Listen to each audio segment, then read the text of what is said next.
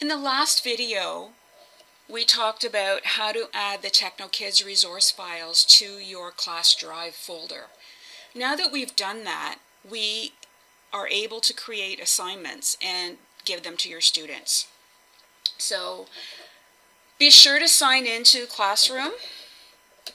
You can get there by going to classroom.google.com, clicking the sign in button and choosing Google Classroom.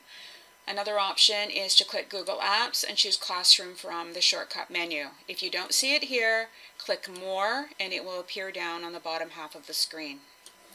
So open the class that you want to add an assignment to.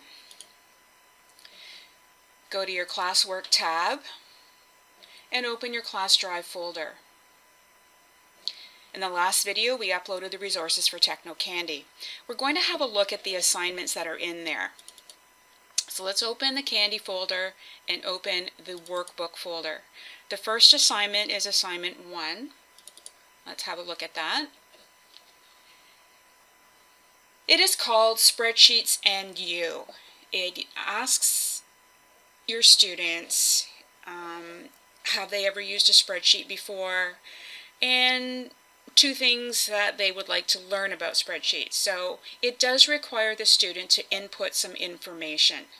So now that we've had a look at it, we're going to create an assignment for your students to input information. They are going to need their own copy of this file in order to submit their answers. So let's close this tab. Make sure you're back on the Classwork tab. You'll see the big Create button. Click Create and choose Assignment. Verify your settings. We're going to be making an assignment for the STEM class and we want it to go to all students. And this assignment was called Assignment 1, Spreadsheets and You. Give your students some instructions about what they need to do with this assignment. So how much do you know about spreadsheets? Use Zoto or Kami to answer the questions. Zoto and Kami are Chrome extensions that allow a user to edit a PDF file. It will allow your students to add answers, circle items, do check marks, that sort of thing, and submit the work back to you. We'll talk about how to add these Chrome extensions in another video. So give the assignment a grade. It's only a couple of questions on this one. I'm just going to make it worth 2 points. If you want, you can set a due date by clicking the arrow and finding a date on the calendar. The other thing that's really important is to assign a topic. This will help to keep all of your assignments organized. We don't have anything yet, so I'm going to click Create Topic and I'm going to type Candy because these assignments are all going to correlate with TechnoKandy.